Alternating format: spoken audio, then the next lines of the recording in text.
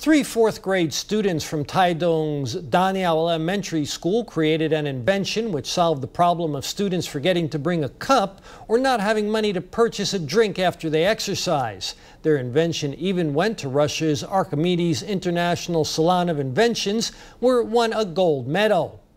These children use a traditional cloth wallet produced by mothers in their local tribe and added a waterproof aluminum foil lining. This means that in addition to carrying money and documents, it can also serve as a cup.